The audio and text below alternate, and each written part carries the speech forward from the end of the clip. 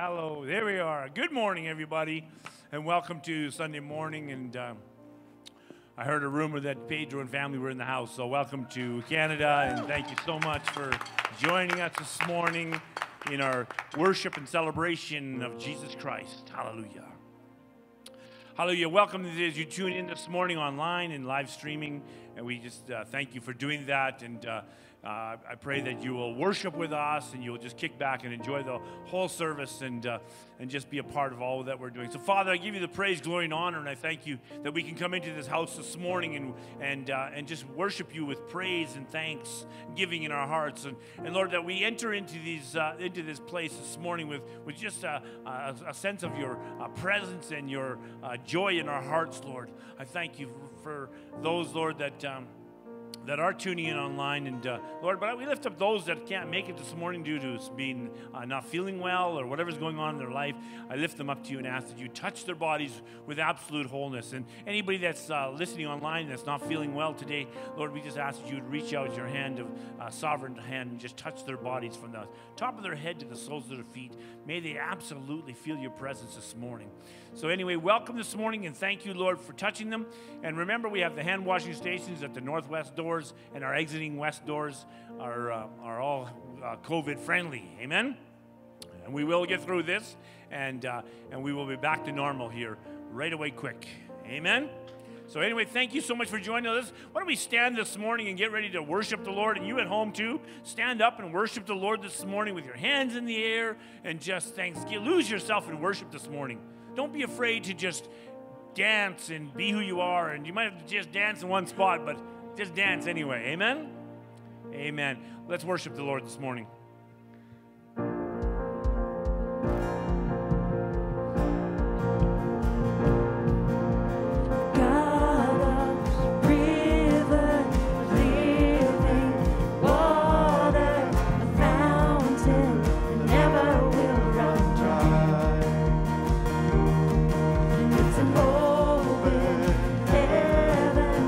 You're releasing, we will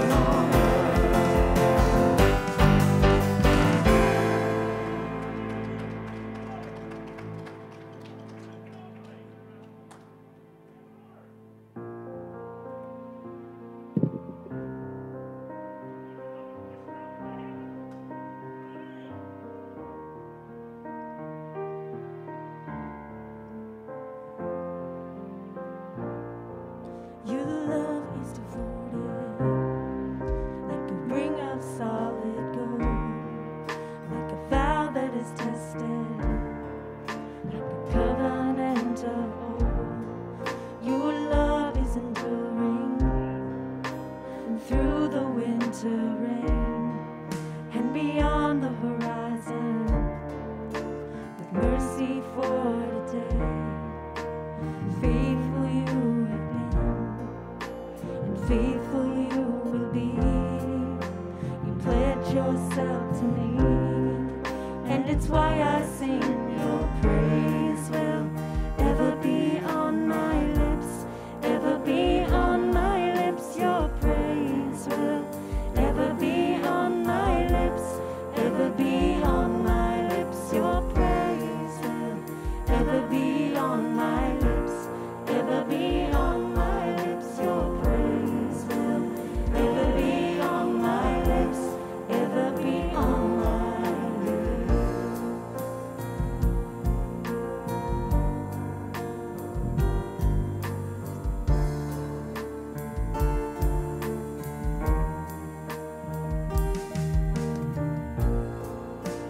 Father the orphan, your kindness makes us whole.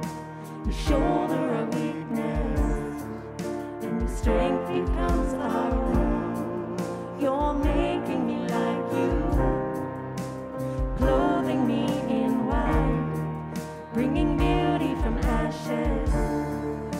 For you will have your bride, free of all her guilt, rid of all her shame, and known by her true name. And it's why I sing your praise will ever be on my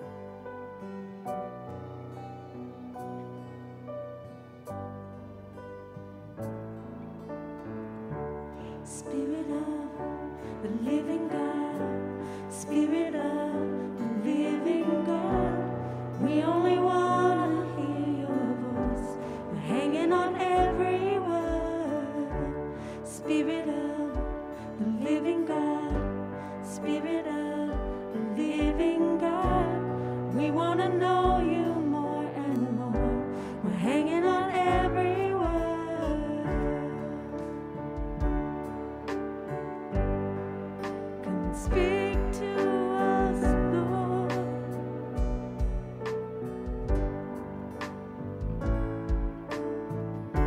Spirit of the living God, Spirit of the living God, we only want to hear your voice. We're hanging on every word. Spirit of the living God, Spirit of the living God, we want to know you more and more. We're hanging on every word. 'Cause when you speak, when you move, when you do it only you can do, it changes us, it changes what we see and what we see. When you come in the room, when you do it only you can do, it changes us, it changes what we see and what we see.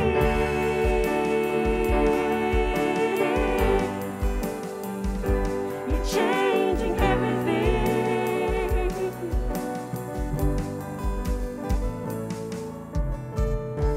Spirit of the living God, Spirit of the living God, we're leaning into all you are, and everything else can wait. Spirit of the living God, Spirit of the living God, come now and breathe upon our hearts. Come now and have your way. 'Cause when you speak and when you move, when you do it only you can do, it changes us, it changes what we see and what we see. When you come in the room, when you do it only you can do, it changes us, it changes what we see and what we see. When you speak, when you move, when you do it only you can do, it changes us, it changes what we see and what we see. When you come in the room, when you do it only you can do, it changes us, it changes what we see and what we see.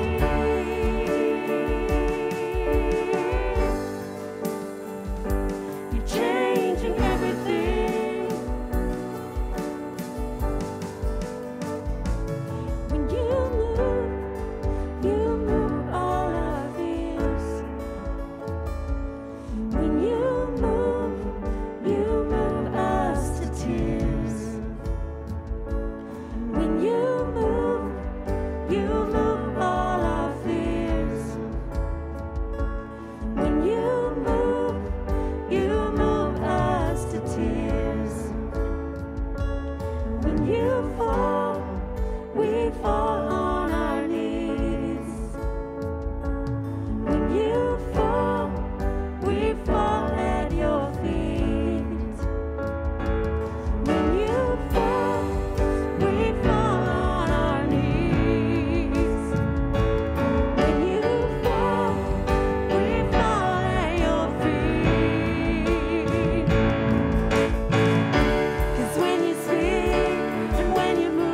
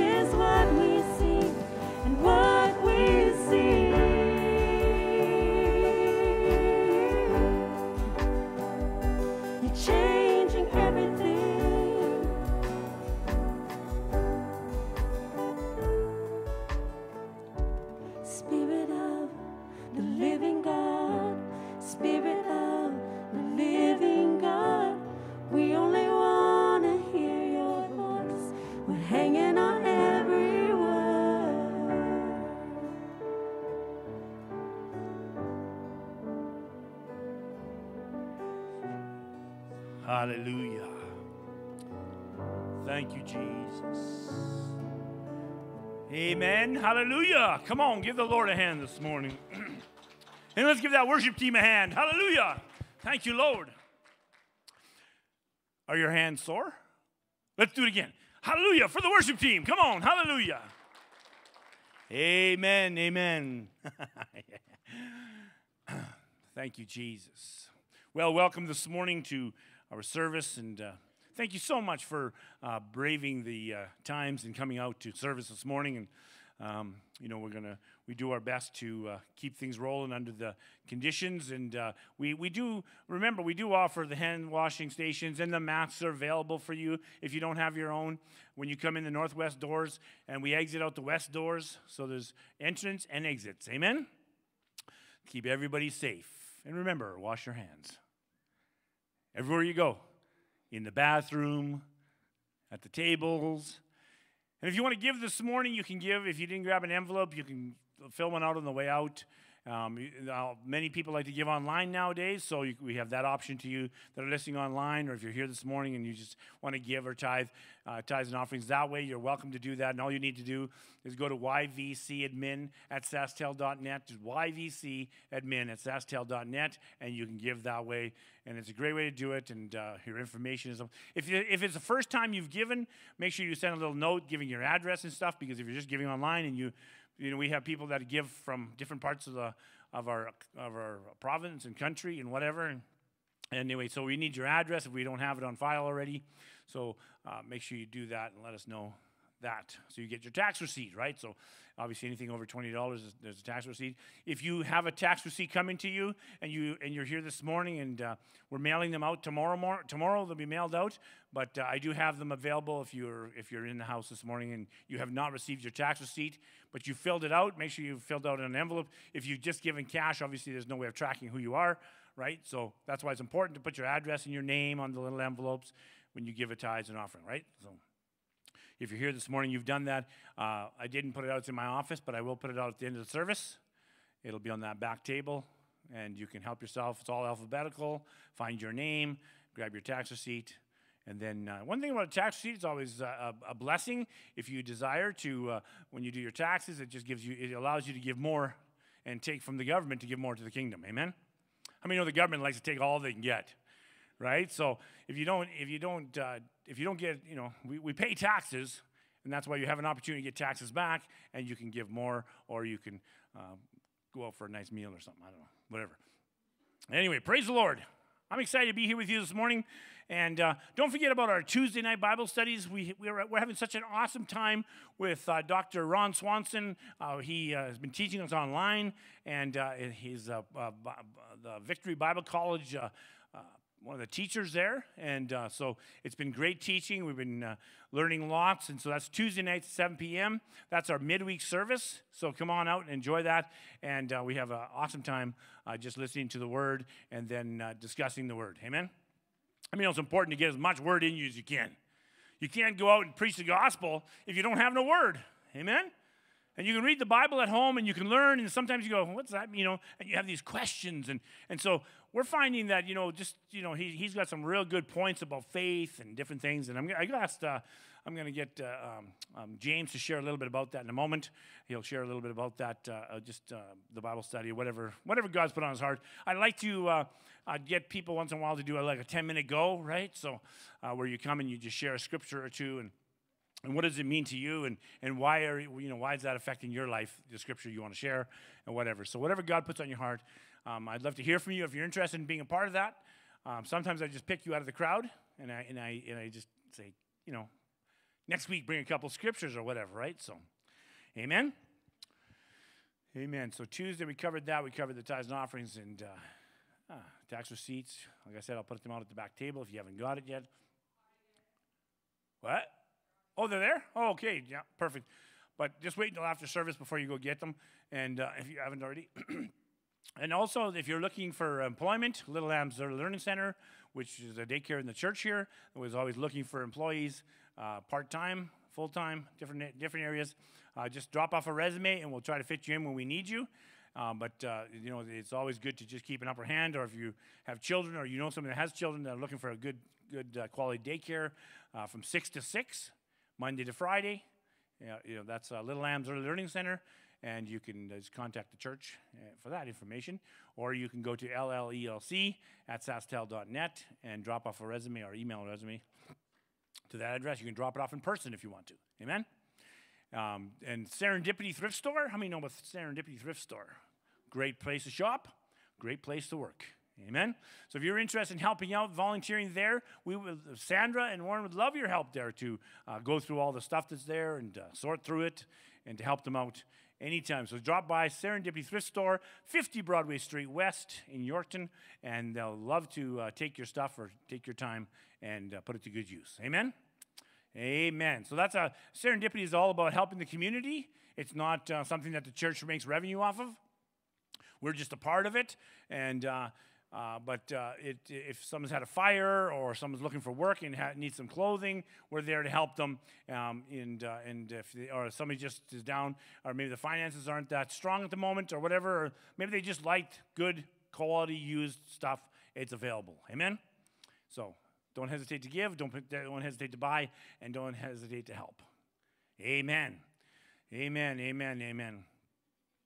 I was thinking about my son-in-law, Alex. He wasn't sure about having a beard, but it grew on him.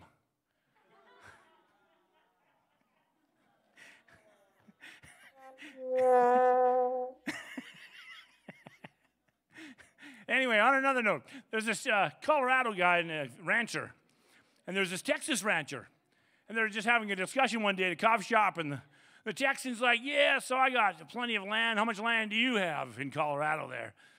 He said, well, I got about 20,000 acres or so. And he said, it doesn't take me long to cruise across it and whatever.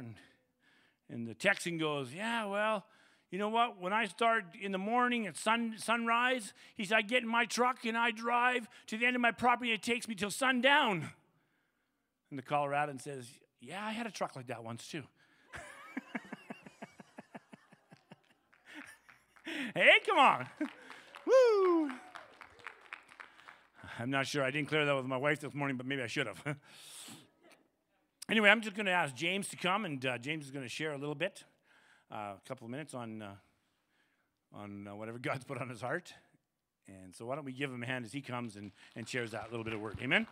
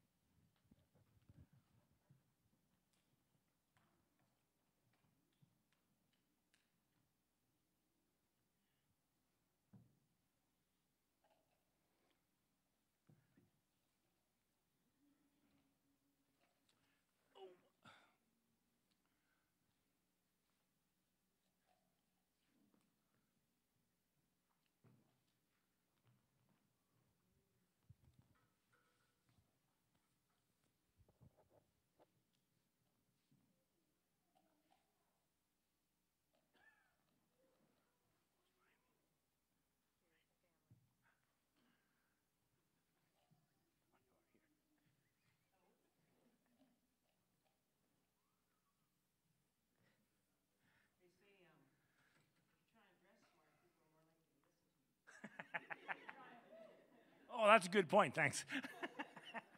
I better pick it up. That's my problem. I'm not really going to speak on the prayer night. I have something else to speak on. But if you make the Tuesdays, if you're not working, that'd be really good. What I've mainly learned, or a good point that I would like to bring up, is that we sometimes mix up hope with faith. And when we're really feeling something. Your microphone's not on.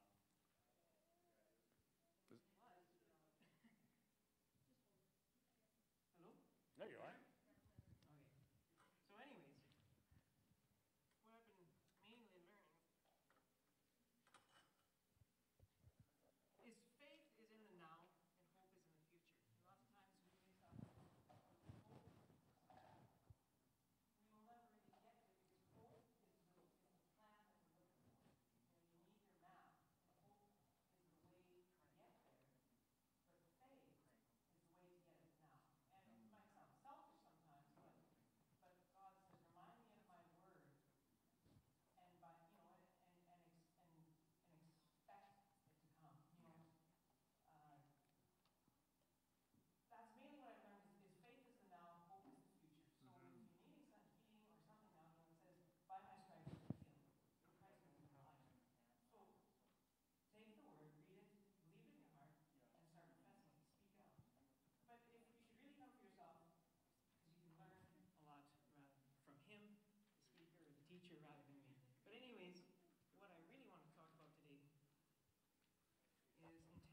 That's good. The definition of integrity is the quality of being honest and having strong moral principles.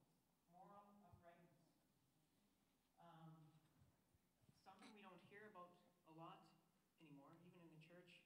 I find it can be lacking quite a bit. But where does integrity start? And I think it starts in the mindset. So I'll turn to Philippians 4:8 here. It says, "And now, dear brothers and sisters, one final thing. Fix your thoughts on what is true and honorable and right and pure and lovely and admirable." If you really get it in your mind and in your heart, you'll start to live it out. 2 Corinthians 10 verse 5 says, "We demolish arguments and every pretension that sets itself up against God. And we take captive every thought and make it obedient to Christ." Good. Get it in your head, get it in your heart, and you start to live it out. Integrity, I believe, is the best witness for Christ. You can go into Walmart, you can go into the superstore, and that's good. You can speak to people, you can preach on the street. But you're a stranger to these people. They're not going to necessarily listen to you because they don't know you. But your close friends that you're with every day, or with people that you work with, when they see how you act and that you're true to your word, they will see that maybe there's something about Christ. Maybe there's something about what this guy says. Because if they know that you don't lie, then they know that you really believe what you say. And the next point I'd like to say is, a man of integrity may still sin, but he will always face up and confront his mistake. He won't hide them. So a man of integrity will still fall. Everyone falls short of the glory of God. But when you do, face up to it, fight it on. Figure out what you need to do and encourage others through your mistakes. That's good. Having no integrity will destroy a Christian's reputation and their testimony. There's lots of times where there would be a great leader, where many people look up to them, and they have this secret life. It's a double life that they have, and it's not necessarily the right move to do, where many Christians will find out about this, and everything that they've said, it doesn't count anymore. They just throw it out, and they say, "Oh, before that, he was so anointed by God, but now he's not, because he did this one thing." So the devil loves it either way, that you throw out all their stuff, and now their integrity is destroyed, and many Christians won't listen to what they had to say, and even though God was speaking through them, God can still use them. Like, there was David. He had an affair, murdered people, and tried to hide it. Yeah. But God still restored him. Yeah. That's right. But in the end, your reputation is destroyed by one mistake. Almost everyone can think of a Christian leader who has had their ministry destroyed because of a failure in integrity, moral uprightness. Let's see here. Okay. So how do you aim for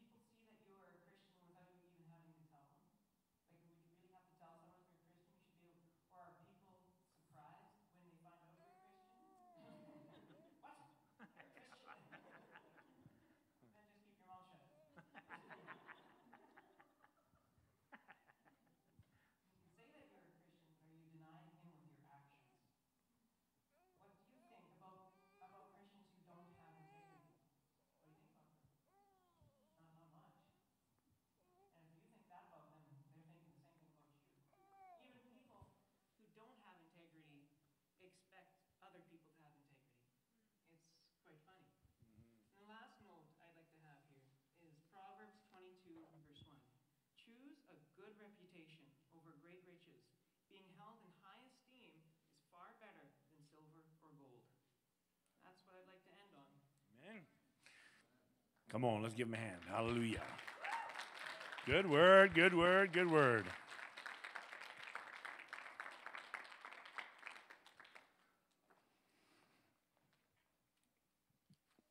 So I definitely got that guy dressed better. Anyway, good word, James. You know, and that's what it's all about, right? It's about stepping out and just coming and sharing your heart. What has God laid on your heart? Because if you're a born-again believer, I'm sure God has put something on your heart if you're reading the Bible. Amen? There must be a scripture that would stand out, and you go, oh, anyway, so if that interests you, we'd love to allow you to share your heart and your thoughts. So last week we talked about, just people and what it's like when people come into the house and when they come to the door and you ask them how they're doing and everything is always good, right? And Matthew, what's the name of that singer? West. Is it Matthew West? Yeah. Huh? Yeah, okay. Yeah, Matthew West, it's a great song. And I hear it a lot. And as you listen to the words of it, it just sounds so real to, people that you personally know are going through a struggle, but you'll hear them say, oh, no, I'm fine. Everything's great. Right? I like it. I was listening again this morning because it comes on K-Love. If you ever listen to K-Love or the Rock radio station, they play it. And but anyway, it speaks such truth. And really, we call this a hospital for the sick, right? And it's supposed to be a place where you can come and get better and get healed and walk out feeling good, not feeling discouraged or struggling with the same thing you came in with. And this morning I want to talk to you about a little bit about praise and worship. And it's interesting because Michelle was talking about in the prayer room this morning about letting our praises be real. And I thought, wow, that's what I'm speaking on. So, it's interesting how God lines things up. Amen. And how integrity and we can be here in church lifting our hands and praising the Lord and then going out there ripping people off and whatever and what you look like in the house should be what you look like outside the house. Amen. You shouldn't allow yourself to be one person here. You're not double-minded. You're one person here, another person out there, right? So and like he said, we all fall short. So I'm not here to beat you up or torture you with that. I'm here to say that seeking the Lord is going to help you get better at serving him. Amen? And the more you seek him, the better you're going to be to serve him. And the more you seek him, the more you'll have to offer the people that are struggling. And because the more you seek him, the more fruit you begin to produce. The more you worship him, the more you learn his heart, right? Even the angels bow down to the Lord day and night. Holy, holy are you, Lord. They worship him day and night. God loves our worship. Amen? But he loves our real worship. He loves it when you turn on music and you just get goosebumps and you're like, oh, it's such a good song in the moment, right? We can praise him when everything is going well. Hallelujah. My life is great. But what about when things are going bad? What about when things are just hell's coming against you everywhere? It's easy to praise him when you're happy. It's hard to praise him when all hell's coming against you. But it's in that time of being able to praise him when all hell's coming against you, you'll find the best breakthrough. Because it's in those moments that you find yourself vulnerable and you just humble yourself and you just fall to your face. If you learn to just worship him in those moments, you'll see the breakthroughs you're looking for. When you can push the enemy aside and say, Lord, I can't handle this, but I know you've got this. Because we have to remember what the scriptures say. We've talked about it. The battle is the Lord's. Amen? The battle is the Lord's. I want to take you back to Psalms chapter 105, verses 2 and 3. We remember last week we Psalms 105, verses 1. Now I want to read 2 and 3, and then we'll talk about 2 and 3 a little bit this morning. Psalm 105, verses 2 and 3. Sing to him, yes, sing his praises. Tell everyone about his wonderful deeds. Exalt him in his holy name. Rejoice, you who worship the Lord. I was thinking about that, and I was thinking about, when we're praising him and we're singing about, we're making songs in our heart about the Lord. I mean, have you ever done that? Have you ever gone through something and said, just begin to sing a song and just worship him out of your heart and just claim the victory that he gives us, even though you're in a battle and you're down and out. But if you could reach within yourself and begin to just praise him and sing songs to him. Amen? If you could just find that place where you know, first of all, you need to remember and you need to know that he is your strength. Because when you abide in the shelter of the Lord, that's where your strength comes from. When the battle is the Lord's, you need to give the battle to the Lord. Amen? You can't allow the enemy to beat you with it. You got to give it to the Lord. Because if you allow the enemy to beat you with it, he'll just keep beating you and beating you and beating you. And then finally he'll just say, you continue, and you continue to beat yourself, and no one needs to be around you. Right? But when we worship the Lord, we can find freedom. We can break out of that if we can just find that place where we just determine in our hearts, Lord, this is your battle. This isn't my battle. I mean, if you're causing it, if you're creating it in your own life, well, then you need to figure out why you're doing that. Right? The enemy opens doors, but it's your brain that decides whether or not you're walking through that door. It's like James said this morning. It's your mindset. Where's your mind at? If you're a new creation and your mind has changed, then you should have a different mindset that you have when you're in the world, right? And your mind should be about, it's kind of like the prodigal son in the pig pen. He changed his mind and he went back. He realized, what? I've lost everything. I spent everything. I'm eating pig food. It's much better if I go to my father now. Even if I just go to him and I serve him as one of his slaves, it's better than doing what I'm doing because at least I get to eat. Right? But humbling himself, going to his dad and saying, I just want to be a slave along with the other slaves or the other workers. And his dad says, no. And that's what your daddy in heaven does. When you humble yourself and you come back, and you begin to praise him, and you begin to worship him. And it doesn't matter what you've gone through. It's not about what you've gone through. It's about how you can get back up and stand up and walk into his kingdom. Amen? And so when we look at this, it says to praise him and not just praise him, but demonstrate your praise. Showing people. So when you're out doing the Great Commission, going into all the world and preaching the gospel, they know that you're a Christian by your love for the Lord. Amen? And your praises. They see you in the church. They see you out of the church praising the Lord. I had someone tell me one time, they said, I don't know why Christians got to be so religious. He says, I see this guy walking down the street and his hands are in the air. But you know what? I know the guy. And I know his hands are in the air in the church too. Do you know what I mean? Like, so to me, it's like the enemy puts these thoughts in people in the world's mind to make them seem like they're religious until one day he can get a hold of their hearts and show them that they're not religious. They love Jesus. And they're not worried about who's around them. See, that's the thing when the enemy gets us. He gets us by us not wanting to put our hands up to worship and praise. How many know that we're lifting your hands to heaven is offering yourself to the Lord? So to not lift your hands and saying, I just want to stand here and sing songs. Right? Lift your hands to the Lord. Lose yourself in worship. Because if we continue to think about who's around us, we can never enter into the place where we need to enter into. If we're worried about what people think, I live in an apartment, so I don't want to turn my music up too loud because I don't want people to know that I'm worshiping him. Right? But people do that. They say, I can't turn my music up in my house because I don't want the neighbors to be bothered by my music. Right? There's a sound time for a reason. Amen. I'm not saying you need to be an irritating person and they just want to your neighbors want to just eliminate you. That's not being a good Christian either. But to turn your music up so that you can enjoy it and worship the Lord, or you're singing with praises out of your mouth, and maybe you sound like a cat that's hurting. People will stop because someone says, well, you sound, but you're praising the Lord out of your own heart. Make a joyful noise unto the Lord, and he receives it.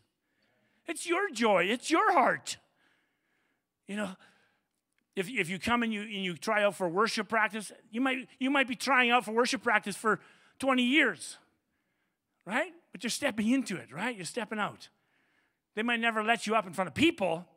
Or like what one pastor said one time, he said, there's a reason when we have 80 choir members, only a few of them have a microphone in front of them. Right? Because some of them are just filling a gap. Yeah, so anyway, so I want to go to a scripture that we're very familiar with in Exodus. Exodus 14. And this is when, obviously, the children of Israel were being released from Egypt, and they're at the Red Sea, and the army's coming at them. And it's interesting because this is your daddy speaking, and this is the Father in heaven speaking about, what's happening in this moment and through Moses. So let's read that. That's Exodus 14, 29 and 31. But the people of Israel had walked through the middle of the sea on dry ground, as the water stood up like a wall on both sides. That is how the Lord rescued Israel from the hand of the Egyptians that day. And the Israelites saw the bodies of the Egyptians washed up on the seashore. When the people of Israel saw the mighty power that the Lord had unleashed against the Egyptians, they were filled with awe before him. They put their faith in the Lord and in his servant Moses. Amen. When the Lord delivers you, he doesn't do anything halfway. He did not make them struggle to get through the sea on wet ground. He dried the ground for them. Because when he wants to deliver you, he takes all the barriers out of the way. And he takes care of it because the battle's his. Is that right? It was him that parted the sea. It wasn't Moses, just like you and I. It's our duties to lay our hands on the sick and see them healed. It's our duty to allow the Holy Spirit to speak through you because you are an oracle and a vessel of the Lord, right? The Holy Spirit can't move around without you, right? He needs to move around with you, and he gives you people to talk to. He gives you words you need to say, just like the disciples. They didn't walk around with a Bible or a tape recorder telling, whatever, telling what the Lord's. The Holy Spirit spoke to them, and then they spoke to the people. When God wants to deliver you, he delivers you on dry ground. He sets you so free that there is no barriers. And then you look back and you just see your enemy washed up, right? That's what they did. They looked back and they went, holy moly, the walls of the sea are like walls. Can you imagine what that looked like? And you walk through and you're pulling, you got to remember, they had wagon loads of gold and silver and jewels. It wasn't just people walking on the ground. They were bringing wagons through the sea. And think about, how long do you think it would really take for the sea to bottom to dry up? Have you ever seen a puddle? The water disappears, and the mud's still there for how long? Right? These guys had parted, and they began to walk through it on dry ground. That's a miracle, friends. That's because the battle is the Lord's.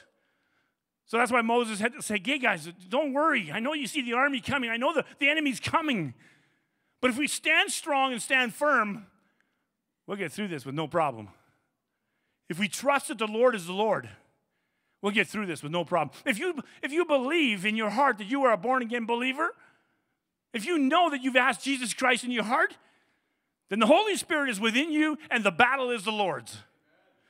And if you can find that place where you can worship in that and know that no matter what you're going through, you just need to get a hold of some worship, find that. That's why he says you need to humble yourself.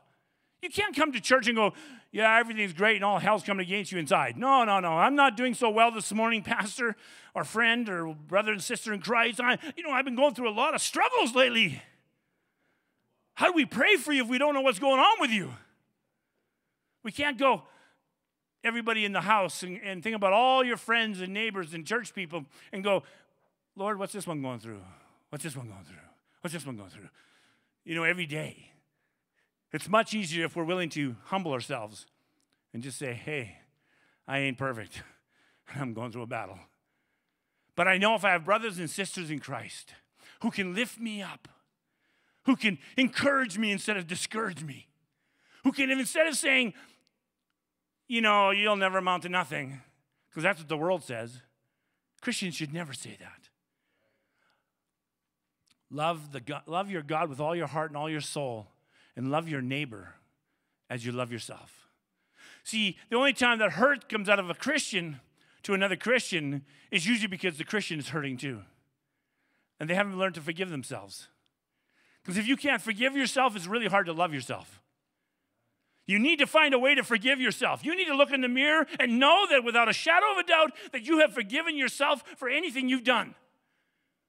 And you need to walk on dry ground believing that God has provided the way for you. You need to know that he is your conqueror. He is the one that will destroy the enemy, not you. The moment that you go and try to destroy the enemy is the moment that the enemy can attack you because God's hand can't be with you. Because you're taking on the battle yourself. He says, okay, then take the battle on. And when you get tired and beat up, then I'll come and rescue you. We need to know that the Lord's battle is the Lord's battle. Amen? So if you belong to him, so if you have possession or property, who protects it? Right? If you have property, you protect your property. Right? You protect your car. Right? Because you own it. So when you give your heart to Jesus Christ, he's yours. You're his. You've made a commitment. You signed a document saying, till death do us part. Right? Forever, Lord. People say that, I'll serve you forever, Lord. While things are going good. Right? We need to be real. We need to be real with each other. And we cannot be worried about what people think of us if we're trying. Right? We're moving forwards. Show your integrity. Amen? So here's what happened. So they come through the sea, and then in Exodus 15, 1-5, Moses says, hey, we've come through that. Let's sing a song. Right? What does he sing? Exodus 15, 1-5. Then Moses and the people of Israel sang this song to the Lord. I will sing to the Lord, for he has triumphed gloriously. He has hurled both horse and rider into the sea. The Lord is my strength and my song. He has given me victory. This is my God, and I will praise him. My father's God, and I will exalt him. The Lord is a warrior. Yahweh is his name. Pharaoh's chariots and army he has hurled into the sea. The finest of Pharaoh's officers are drowned in the Red Sea. The deep waters gushed over them. They sank to the bottom like a stone. I want to go also we're going to do 14, 20, and 21. And this is Miriam, Moses' sister, and Aaron's sister. You mean Exodus 15, 20, yes, and 21? Exodus 15, 20, and 21, yeah. Okay. What did I say? Exodus 15, 20, and 21. Then Miriam the prophet, Aaron's sister, took a tambourine and led all the women as they played their tambourines and danced. And Miriam sang this song, Sing to the Lord, for he has triumphed gloriously. He has hurled both horse and rider into the sea. So every time when they got set free here, they began to sing a song to the Lord of his greatness. When was the last time you were going through something and you said, or you went through something and the trial was that particular trial was over and you began to sing a song out of your heart to the Lord? Not a song somebody necessarily made up, but a song out of your own heart. This wasn't a song they knew. This is a song that Moses made up as he led them in this song. That look what the Lord has done. He has helped hurl and kill that enemy that came and attacking me. When you begin to sing songs of praise to the Lord, right? Because we know that the Lord loves our praises. And so as soon as they come through that, the first thing they do is sing and worship the Lord. And then Miriam takes a tambourine and everybody's dancing and shouting. Can you imagine the noise? Or the sound of worship out of 3 million people? In a wilderness by a sea? The echo, the sound.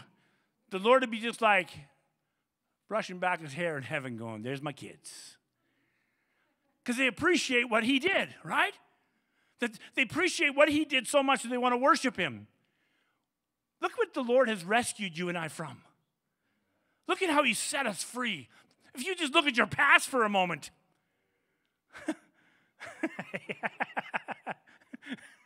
Some can look a lot further. But the Lord has rescued us out of stuff where the enemy, we know that if it wasn't for the Lord, we would not be on this earth.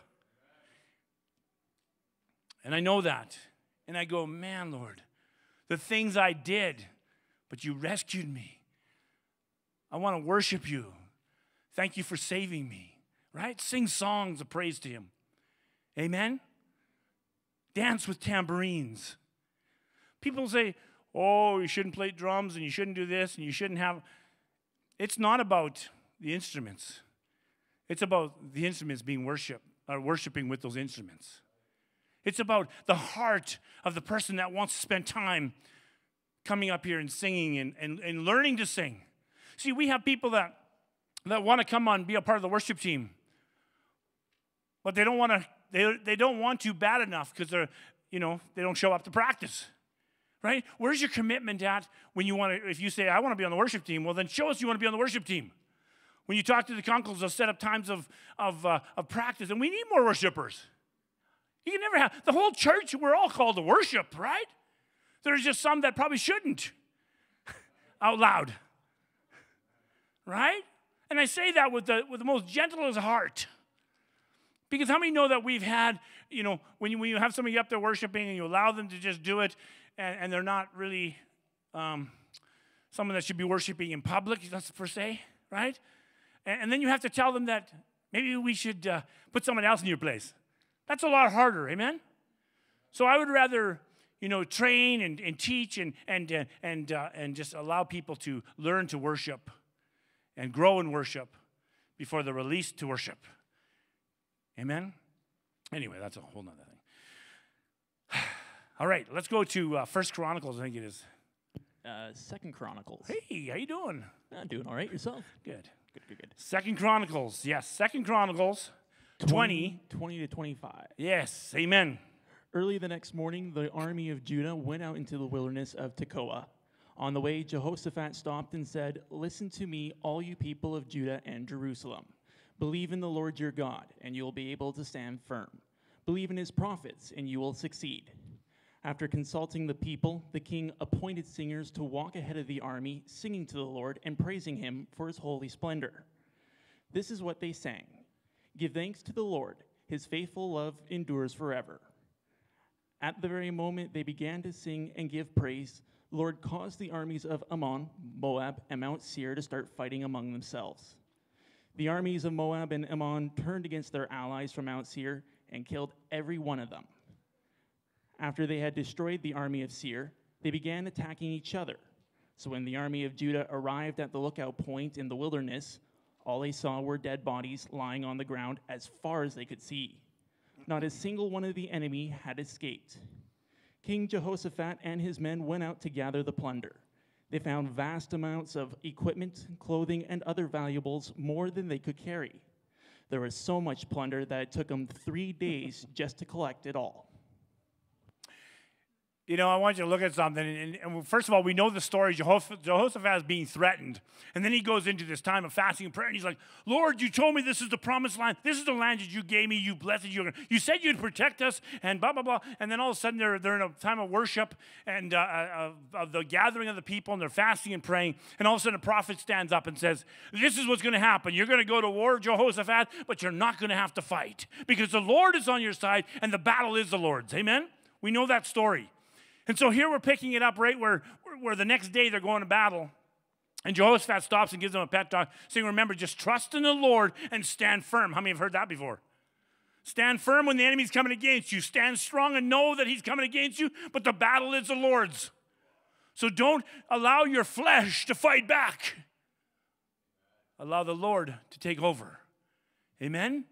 And so when you allow the Lord to take over, look what happened. First thing that Jehoshaphat does, he doesn't say, "Okay, all my strong soldiers in the front." He says, "Worshipers, you lead us, singing and dancing as we go to battle. Singing and shouting and dancing and having a great time." And it says that the moment that they began to worship the Lord, the armies that were attacking began to attack each other. Because the Lord caused confusion in their minds. So don't think that the Lord can't handle your problems. The Lord can handle something that's happened to you for 15 years. He can take over that and end it in 5 minutes. Right here, it shows it in the Word of God. They began to sing, and it says immediately the armies began to fight each other. Not just fight each other, but they killed each and every one of themselves. So you think, how did the last person die? Who killed the last person? Somebody had to be the last. But they fought each other. And look what happened in Egypt. When the children of Israel were released from Egypt, God allowed them to take pretty much everything from Pharaoh. Gold, silver, jewels, wagon loads of stuff, plunder. Because when God gives you victory, he doesn't just give you victory for you. He gives you victory for a lifetime for you. Amen? He allows you to enjoy the plunder that he leaves behind after the battle is his. so that you can continue to do the things that you need to do for the kingdom. So that you know that your God is your provider, not just your helper, not just your partner, but he's your provider for everything, your finances, everything you have. And look, it took him 3 days to haul all that stuff out of that valley after the Lord fought the battle. And they showed up with worship. Amen? So the next time the enemy's attacking you, you're in a fight, turn up the music and give him praise. Because if the battle is truly the Lord's, then let him have the battle. And if not, then we know that the Bible's not a lie, because it's proven right here. I'm reading scriptures to you where the battle is the Lord's and he took care of business. He allowed the children to walk through on dry ground, and the enemy got washed away up onto the shore. Jehoshaphat goes to battle. The Lord says, don't worry about it, Jehoshaphat. I got this. But see, the key is you got to leave it in his hands, right? We got to learn to worship the Lord when times are tough, because it's easy to worship the Lord when everything's going good.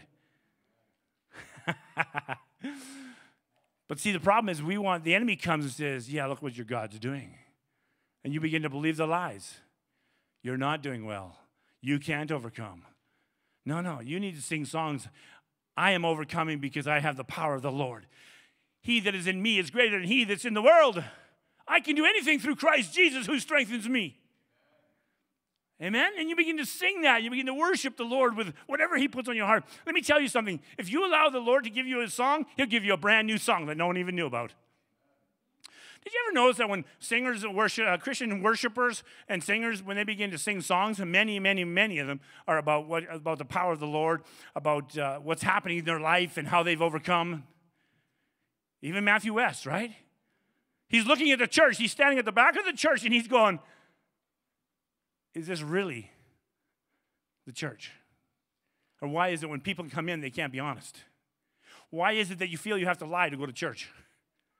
Right? We need to know that the Lord's battle is the Lord's battle, and our battle is the Lord's battle. Because we're one with him. Are we not? When we receive Jesus Christ, we become one with him.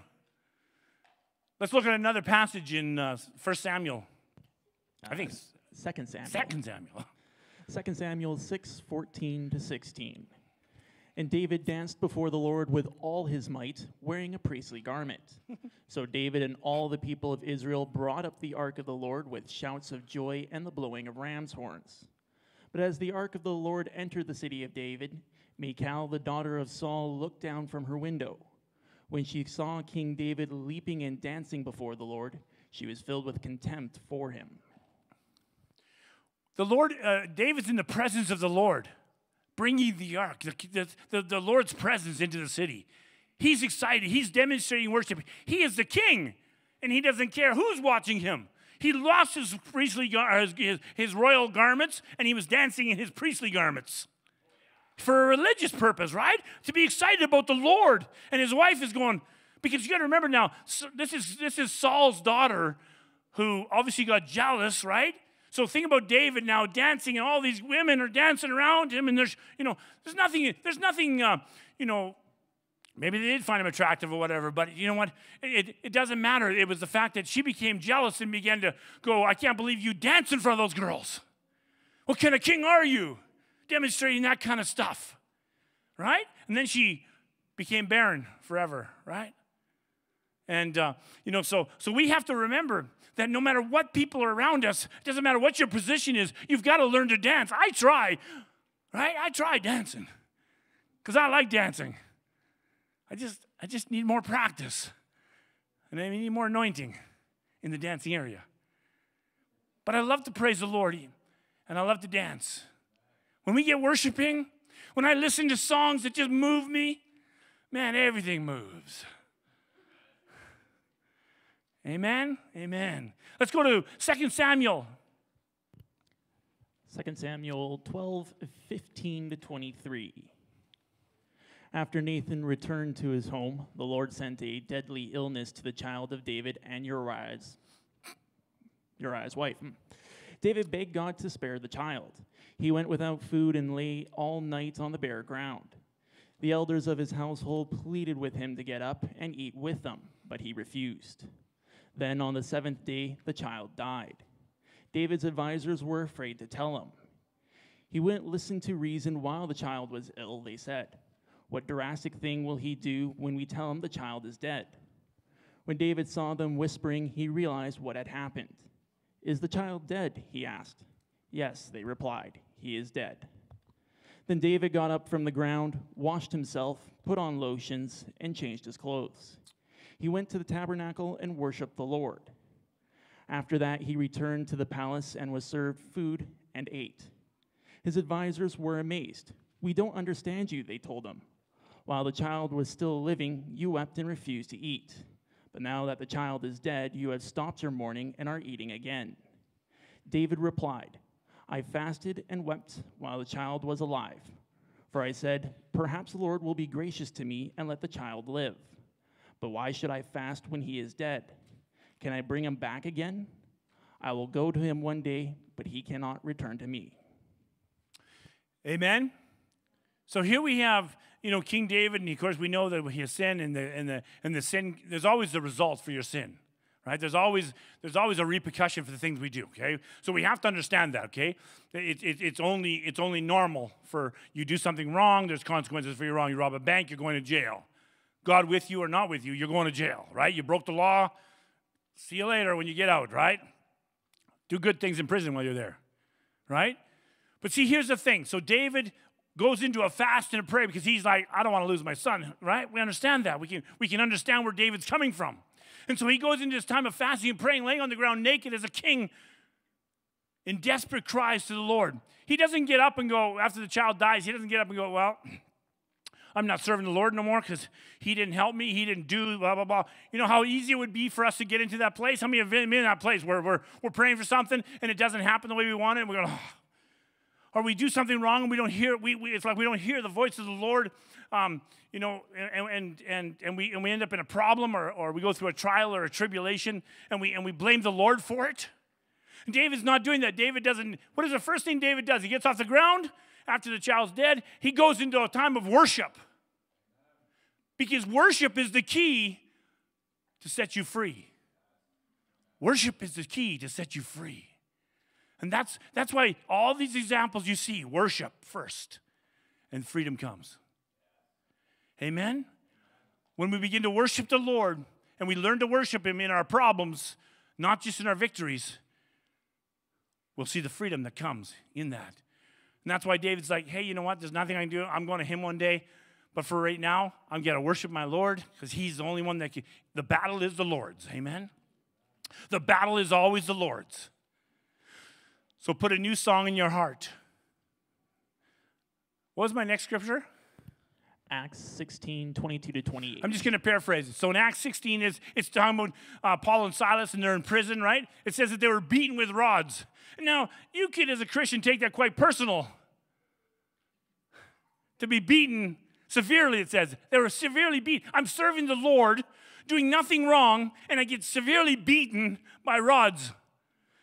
And then I'm thrown into a prison, not just in prison, but into the lower parts of the prisons. I'm chained to a cement wall.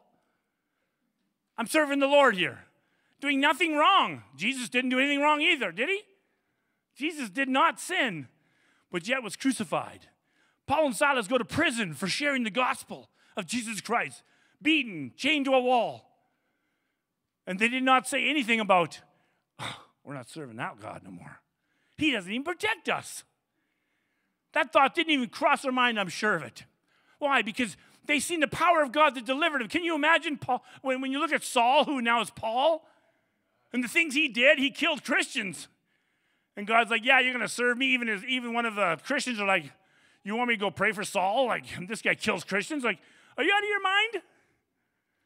And the Lord's like, I know what he did, but I've chosen him to serve me. Let me tell you something. If you're listening to me this morning, if you're hearing me online or in person, God has called you this morning to serve him. And to not just serve him halfway, but serve him 100% of the way. To give all that you have to him. To be completely sold out to him. No matter what your battle is, Paul and Silas are in prison, locked in chains, and they begin to sing praise songs and worship songs at midnight. And they begin to give the Lord thanks and glory. Because they know that when they die, they don't die. They just go on to a new place. So they're not concerned, but their concern was, how do we reach the other prisoners in this place? Because it says, as they sang and praised the Lord, all the prisoners were listening, getting saved. So why were they in prison? To set the captives free. And as they sang and as they praised the Lord, an earthquake came and shook the doors open. And it says, the moment that the doors flew open, all the chains came off of them. God has set us free. He is our deliverer. The battle is the Lord's, amen? The battle is truly the Lord's. He will set you free. He's already set us free. But those of you that are not free, He will set you free. You just have to dance with glee. Watch me. No, you do. You just need to learn to dance and praise Him. And He will set you free.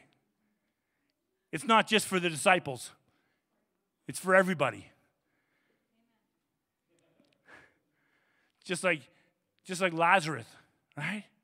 Lazarus, come forth. Comes out of the tomb, wrapped in grave clothes. Untie him. Set him free.